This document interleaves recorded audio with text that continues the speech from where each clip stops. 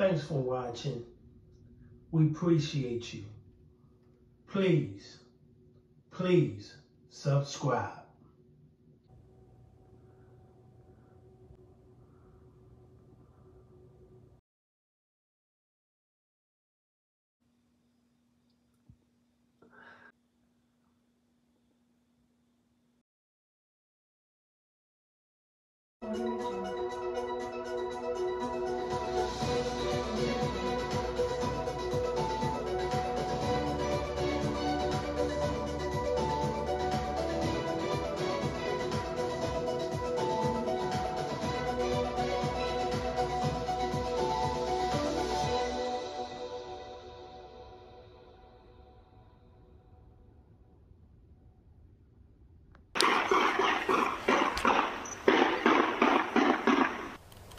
Just listen to that. Bullets flying in a South Florida neighborhood. The shocking shooting captured on video you just saw first on 6. And tonight a man is dead. Another one is in the hospital. NBC6's Kim Wynn joins us live now with what neighbors are saying about that shooting. Kim.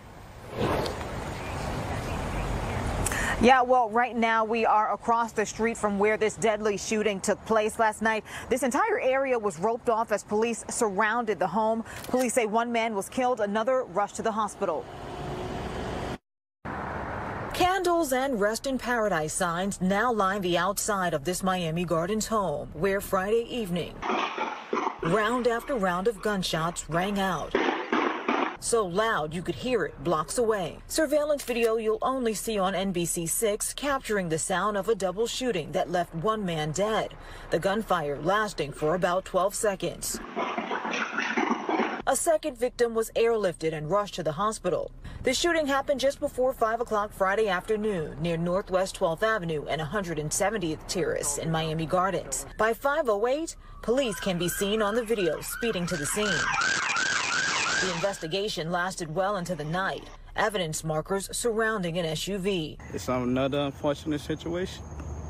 It's sad. This neighbor, who asked not to be named, says his son was at home with family members at the time of the shooting. Seen a bunch of police coming from 183rd. So I wondered what's going on. Then his mom was on the phone and she was like, he's scared. He just ran in the house. And anyone with information should reach out to Miami Gardens Police. For now, we are live in Miami Gardens. Kim Wynn, NBC6 News.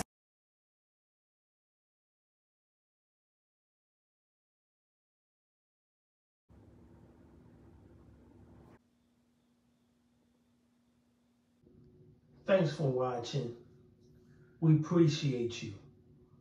Please subscribe.